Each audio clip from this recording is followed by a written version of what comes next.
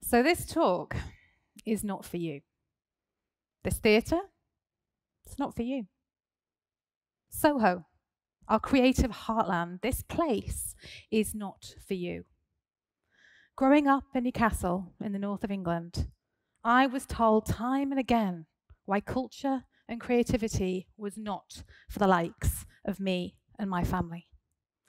When she was little, my mum was a really talented dancer, and she wanted to study ballet. But she was told that ballet was not for her, and she should get a proper job instead. And my dad, when he was a little boy, was brilliant at making things with his hands. And at school, he got the chance to excel at pottery. But he too was told that this was a mere hobby, and he should get a secure job in the shipyards instead. The overriding memory of my childhood is of my mum and dad being made redundant again and again and again from these so-called safe jobs, and of them each juggling 3 roles each to try and make ends meet. And despite this, they always made the time to teach me and my brother to be creative, to write stories, to sing songs, to craft and to make. They taught us the value of a creative skill set. And at school, I loved creative subjects. And when the time came, I really wanted to study English literature at university. But my teachers told me, an arts degree? That's not for you. What on earth are you going to do with English? Become a writer? There's no writers around here. If you want to do that, you'll have to go away to the south where the opportunities are. And I did go away. And as the first in my family to go to university, I did for a while think it might not be for me. I saw privilege everywhere, and it was just like a game I didn't understand the rules to. But university was transformational for me. It was a lever to opportunity, and it opened doors I didn't even know existed. More importantly, it taught me that the good people show you where those doors are, and they teach you how to hold them open for the people who come after you. And I became an academic. Another job I did not know existed.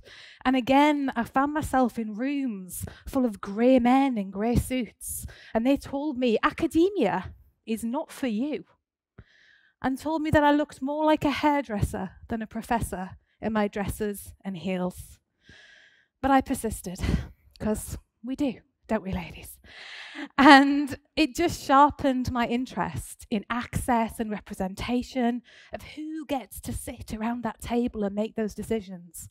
And I began to research and publish on creative diversity and reach out beyond academia to work with creatives and diplomats and policymakers. And I realized that real change, it's a team game, and it requires a diverse range of players. And it was working with that diverse range of players that we began to develop national change programs that focused on identifying and supporting diverse new creative talent. Our first program was called Common People, and it focused on the persistent underrepresentation of working class writers in the UK publishing industry today. Common People comprised a writing development program, networking and mentoring. And it sought to build confidence, industry connections, peer support for our writers, and generate a new talent pipeline to the publishing industry. The project was really significant because it marked the first time all of England's regional writing development agencies had come together around a shared challenge with a university and a publisher. And this collaborative model really worked. Another element of the project that worked really well was mentoring. One of the writers told me that his experience of mentoring on the program was a little bit like hummus and olives, something he'd only tried in his 30s but now really liked. And we launched Common People in May 2020, the first lockdown. So terrible timing, but there was no time to lose. And because we launched online, we really relied on our allies to help us amplify our message. And one of those allies was the actor Michael Sheen. Michael and I had known each other for a while. We have similar values and beliefs and backstories. And we both increasingly worried that the pathways that we take into success were slowly closing behind us. And it was during that first lockdown that he and I were sitting at our respective kitchen tables, me in Newcastle, him and Port Talbot on Zoom, and we started to plot. And we developed a new national change programme, this time one that would look at an area really close to Michael's heart, the underrepresentation of working class journalists in the UK media industry, the issue of who gets to tell stories about the UK today. The programme we developed became a writing chance. And across the next 12 months, we took a writing chance from our kitchen tables to the House of Lords.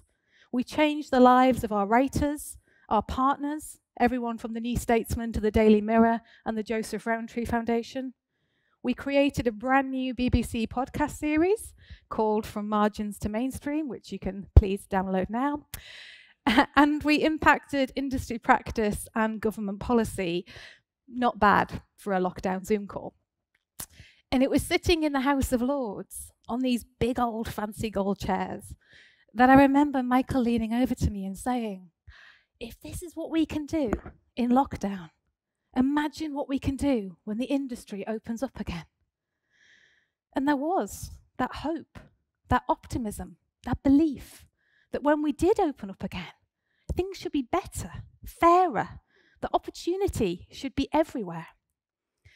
And it was with this in mind that I was asked to write an all-party parliamentary group inquiry report into what our creative industries needed to rebuild, recover and rebalance post-COVID. That report heard evidence from over 900 creatives across the sector, and it sings new songs and tells new stories about the value of the creative industries to the UK economy today. Because the value of culture lies as much in pounds and pence as it does in hearts and minds. The Arts and Humanities Research Council tell us that pre-pandemic, our UK creative industries were generating more in terms of gross value added to the economy than automotive, aerospace, life science, and oil and gas combined. They were 6% of our national economic output, and they were growing at 4 times the rate of any other sector. Even during the pandemic, creative industries like publishing, video game design, film and TV production, they continued to boom. And our freelancers continued to create content in the most difficult of circumstances. And now we have to get up off our knees together. Creative diversity is quite simply about making room for everybody. It's a matter of social justice, not just of representation. And today, well, today I am a Geordie boomerang. I've gone south and I've gone back north again. And I've been joined in the north of England by a whole host of creative industries, everyone from Channel 4 and the BBC to Fulwell 73 and Hachette, who've devolved their activities into the regions and nations to spread opportunity and create new talent pipelines. And we're working together to think about skills gaps, role modelling, and how we teach the next generation that creative careers are as much about being a carpenter and a production accountant as they are about being an actor or a dancer. And I'm heading up a new Arts and Humanities Research Council Creative Communities programme, where we're looking at that model of collaborative partnership working and thinking about how we can scale it up to help communities up and down the country co-design and co-deliver culture to author their own futures. Because no one deserves to live in black and white. Culture illuminates. It adds colour to our lives and it connects us like nothing else. If you think back to your 7-year-old selves, would they have thought that you'd be here today? Doing the job you do, living the life you live? Culture changes lives. It's changed mine and yours. But the challenge now is to protect and pass on that transformative potential to the next generation.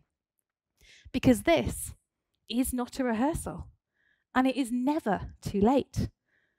Last year, at the age of 65, my mum had her first ballet lesson.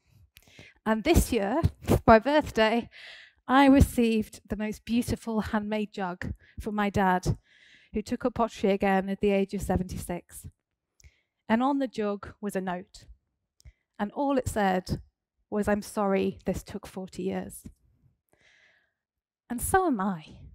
We have not got time to waste. Culture is for me. It is for you. Culture should be by and for everybody. With Michael and others, we're going to take our creative diversity work forwards. And we would like to extend an open invitation to everybody watching to join us. Because the biggest change you can make, the biggest legacy you can leave, is to give others a writing chance." Thank you.